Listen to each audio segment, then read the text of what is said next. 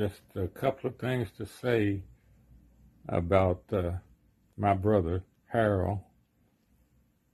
He had a couple of nicknames that I recall. Shorty Shing Ding, which he got when we lived on out in West Indianapolis. One of the older guys, older than me as a matter of fact, christened him Shorty Shing Ding, and this person was sort of an artist, and he drew up a picture of us as a quartet, me, Shorty Shing Ding, Joe, and Jimmy. I wish I still had that picture. Then there was the nickname Slack Hammer. I believe that came from one of the guys in the 29th Street neighborhood. Humphrey Howard did that. As a matter of fact, I'm told he nicknamed everybody in that hood.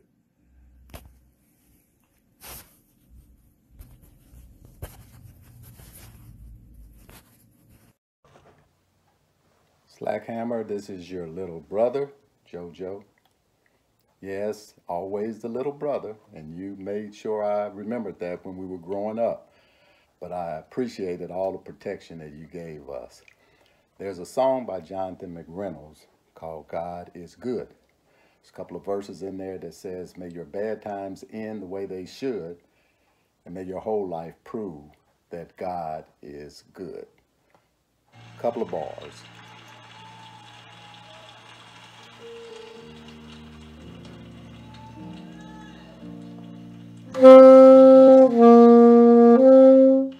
Coming out.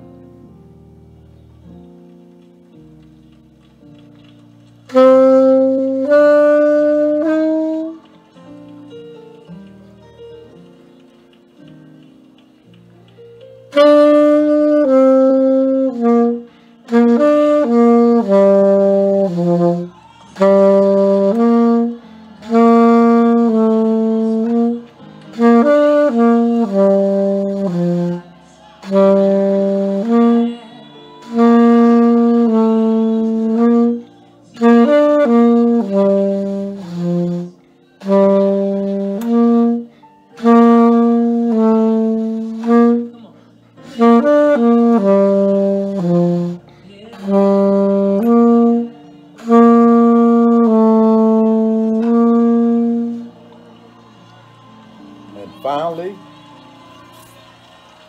always the homer. Always the homer. Always the homer. Slack, you left a legacy for your family that we all can be proud of. We love you. God bless you. Rest in heaven. This is Brother George, and I'm just giving a little message out to my brother Slack.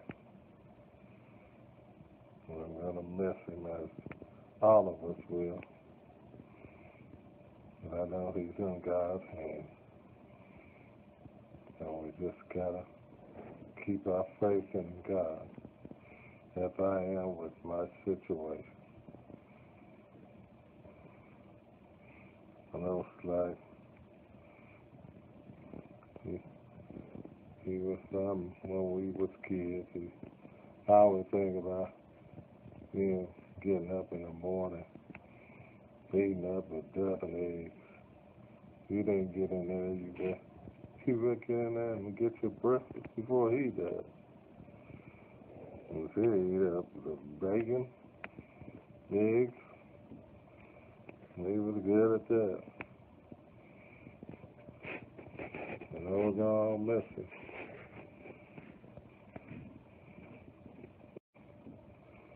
And he was good at that.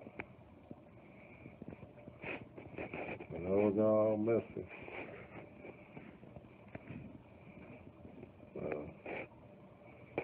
And just stay strong, family. solid, just stay strong. I know you will. And all the family. We love you guys. Me and Miss Edwards, we're doing good. She's in the downstairs floor, second floor of the hospital. I'm on the third floor. And we're praying that we'll get out soon. Love you guys. Take care. Amen.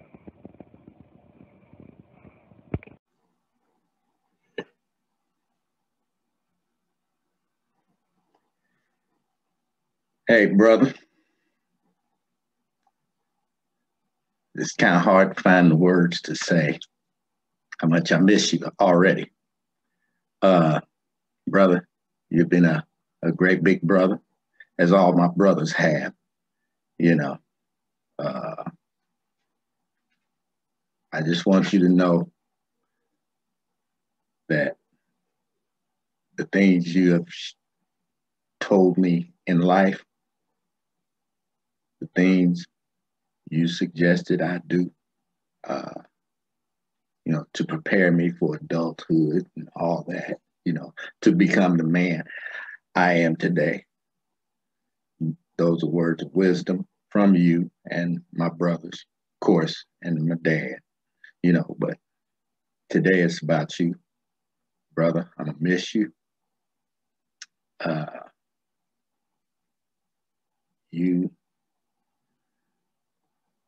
You're walking another journey. You're on another journey now, you know. And I saw this quote that said, God won't send you anywhere unprepared. Brother, you have been prepared your whole life. You've been prepared for this. So, brother, go on your journey. You know, the bond we had, you see that picture behind us, the bond we had with our mother, you know, you get the bond with mother again. So I'm sure she welcomed you in. And, you know, brother, like I said, I love you. I'm going to miss you. One day we'll see each other again. One day. You know, but right now, just rest in peace. Peace.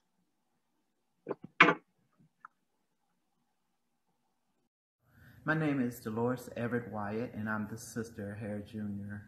I was truly saddened by the passing of my brother, Harry Jr. He was a loving and caring brother and will truly be missed. One of the things I'm going to miss is I'm going to miss his visits to Indianapolis with his family. Whenever they came to Indianapolis, typically they would stay with me. So we always made sure we had a good breakfast. But if you know Harry Jr., you know one thing, is he liked his coffee. So I always had to make sure that I bought some coffee. But I had instant coffee. So on one particular visit, Harry Jr. came with the family and brought me a gift. I was so excited. And when I got that gift and I opened it up, it was a coffee maker. So I asked the question, was that coffee maker for me or for him? Love you, brother. Take care. Hey, good morning, fam. Just wanted to take a minute to talk about what my big brother, Harold Jr., meant to me, the impression that he made on me. As a lot of you know, I didn't know Harold Jr. when I was a youth. I got to know him a lot later in my life when I was a grown man. And one of the things that he showed to me is the importance of family, the importance of being a good father, being there for your kids, showing up for events. The great thing that I remember about Harold Jr. is that he always showed up for events. If we sent him an invite, even though he lived in Mississippi, he would come from Mississippi to things like my daughter's graduation party or my vow renewal. He always made it a point to come here. The other thing that I remember about Harold Jr. was how good a bid whist player he was and how much stuff he talked at the bid whist table. So those are a few things that I remember that I'm going to miss about the man, a great man, my big brother Harold Jr. Thanks. Hi, this tribute is for my big brother, my brother from another mother. First, I want to offer my condolences to Charlotte and the entire Everett family. It's not an easy time. I just want to say I didn't have a chance to get to know Big Brother very well, but I always felt like whenever he came to Indianapolis, he would always bring a piece of the South with him. His dialect and just the mannerisms that represented Southern hospitality. And he'd always say, "Sis, when you coming to Mississippi?" I say, I'm coming. But I never made it there.